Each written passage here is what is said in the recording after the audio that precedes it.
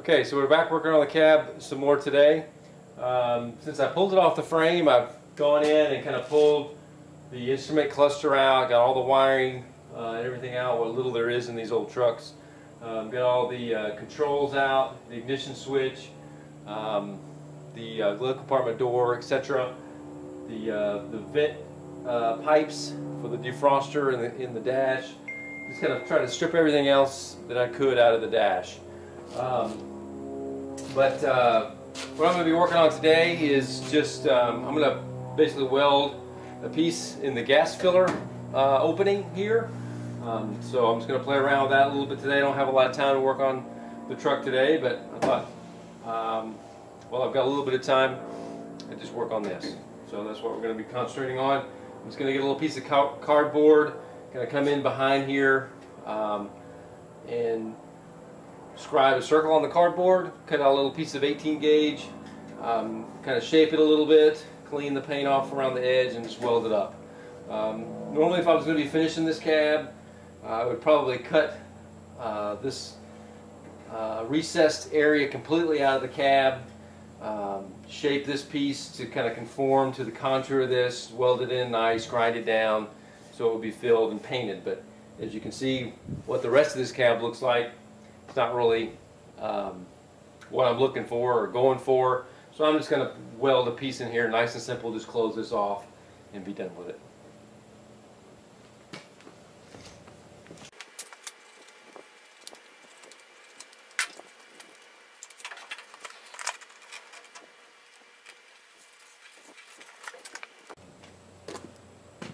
Okay, we're going to be using the Nathan's Garage universal workbench here for this.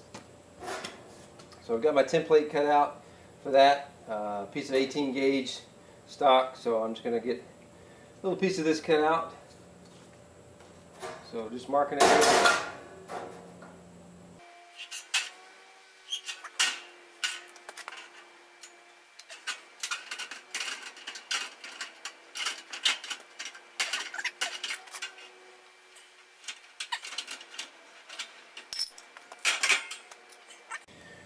So I think what I'm going to do is, since it does have a little bit of a contour, I'm just going to take it over to my workbench and use my dollies and body hammer, or body work hammer, and just kind of try to shape this a little bit just by beating on it, give it a little bit of a positive contour, and then we'll trim it out after that. I think I changed my mind. I just took it over to the workbench and I flattened it out a little bit.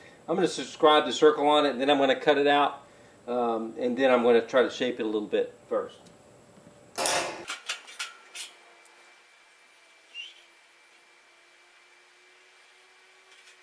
Alright, let's go cut it out. Okay, we're up in my wood shop here. One of my other passions is woodworking, which I got into several years ago. And after getting into woodworking, I kind of started getting into old woodworking machines, and so I have a real passion for the old American-made woodworking machines by Delta primarily, but there's a lot of other really good quality stuff out there. Oliver, Boyce Crane, some pretty amazing stuff. But most of my old machines are Delta. This in particular is a Delta wood and metal cutting bandsaw. This one actually dates to 1949 is when this machine was made, and I got this from my dad a few years ago, and it runs great. It's got a 1 horsepower 220 volt motor on it, and so I use it for you know, cutting stuff like this. So this was what I'm going to use is cut this little piece out.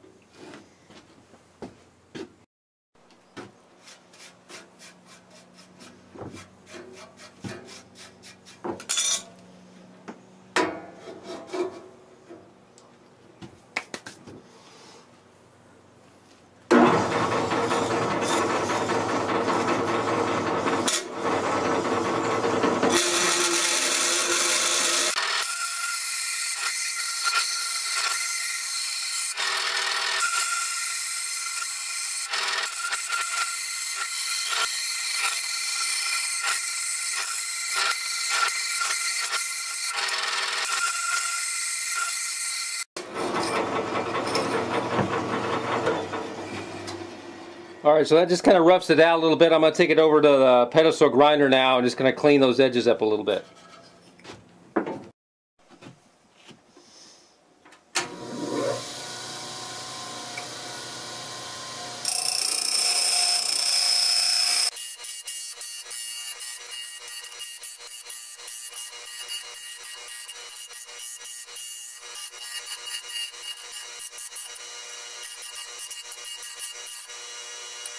Okay, so I've got one of my blocks mounted in the vise, and this is kind of the rounded side of one of the blocks. So I'm just going to take the body hammer and just kind of try to shape this a little bit.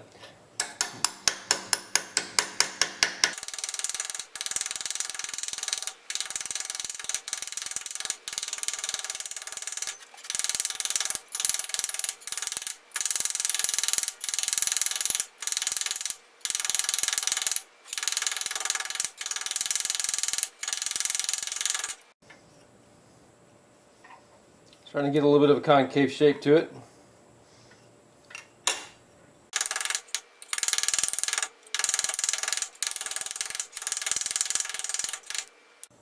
That's pretty good.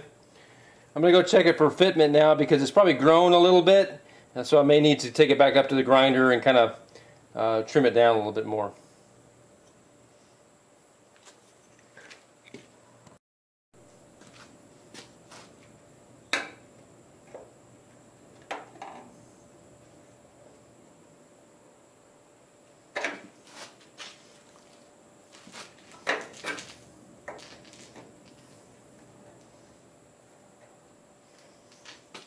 I'm just seeing which way the contour fits the best here. I'm probably going to have to shape it a little bit more, but I'm just going to put a little witness mark at the top, just so I know the orientation it needs to be in, as I continue to kind of shape it.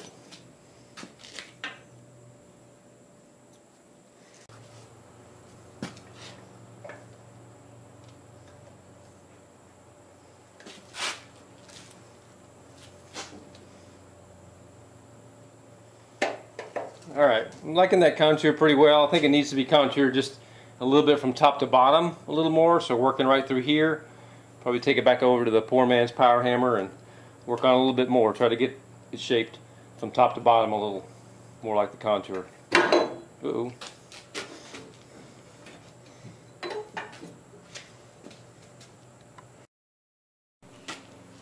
Alright, so after working this piece a little bit more, it's kind of grown.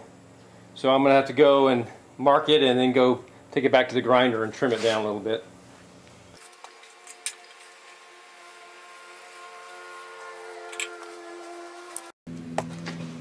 Okay, I've ground it down a little bit more. Let's see how it fits.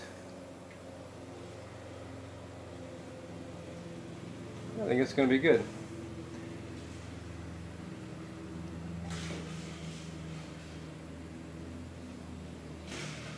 Maybe a little bit big gap, but hopefully that'll weld up okay. We'll see.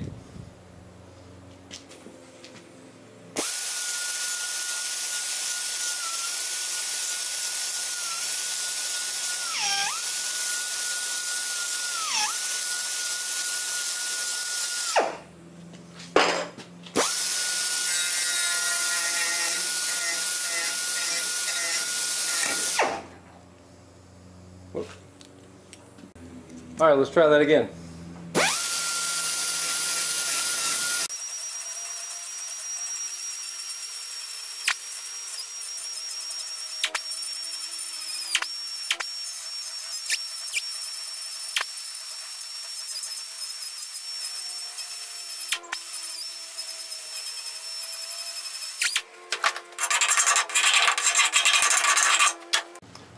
Alright, let's get her welded up, see how it goes.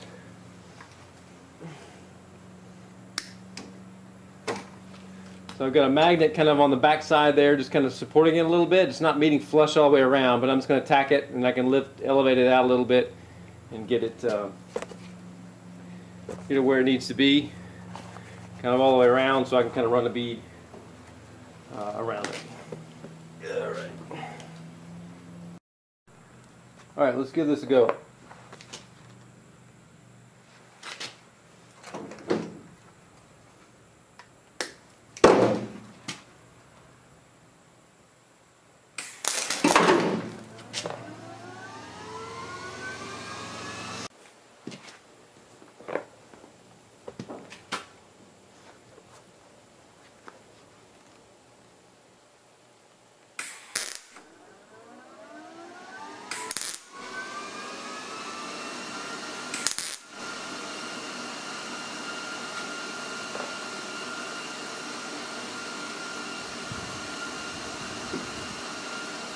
Well, like I said, I'm not a very good welder, but managed to kind of get it tacked in place.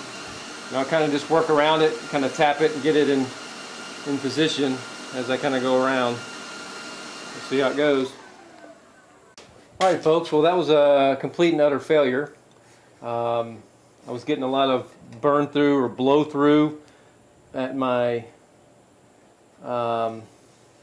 edges there. I don't know if my piece was just, my gap was too big, or my welding skills were not where they need to be. Probably a combination of both. But I cut it back out, and I've kind of ground all the paint from this recess. I'm just going to cut a bigger piece now, basically to come to the edge of this lip, and I'm just going to drill holes all the way around it, and I'm just going to spot weld it to this underneath, and then I'll kind of run a bead all the way around to kind of weld it to this edge here, and hopefully that will close this off. Okay, I got another piece made, got holes drilled in it where I'm going to spot weld it around to this flange and then run a bead all the way around. So we'll see how that goes.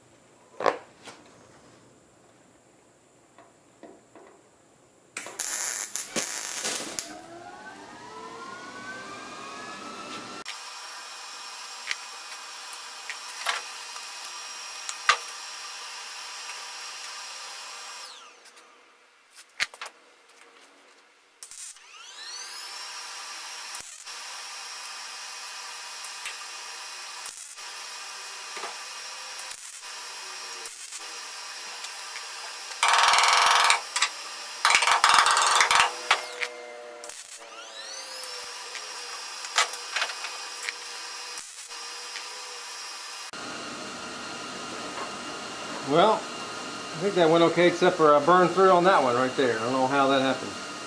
So we'll see if I can get that fixed up. Okay, I got that all tacked in, and I'm just going to run a bead kind of around the edge, just going to seal it up.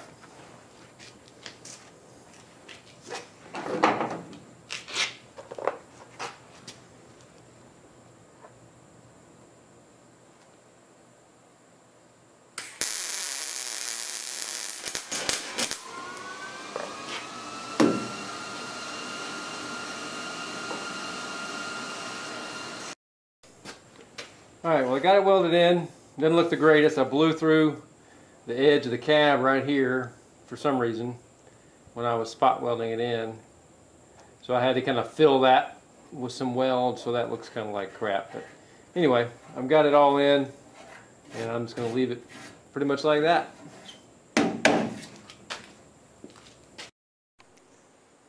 Alright YouTubers, that's going to wrap it up for this episode of the gas filler opening deletion. Didn't go as smoothly as I had hoped it would, but again, I think I learned a lot as far as some of my initial welding. I've got a lot to learn, but hopefully I'll get there. But anyway, it's closed, and that's that. So tune in for the next episode. Hopefully it'll be coming out soon. Thanks for watching. If you like what you see, subscribe down at the bottom, or click like, or whatever you do. Welcome any comments, suggestions, or tips, or recommendations as far as anything you saw that I may have been doing wrong, or if you like what you see, like what I did, or something like that, then you can feel free to comment on that as well. Constructive criticism is always welcome. I can use all the support that I can get as we move and progress along through this. So again, thanks for watching. Hope you enjoyed it. We'll see you next episode.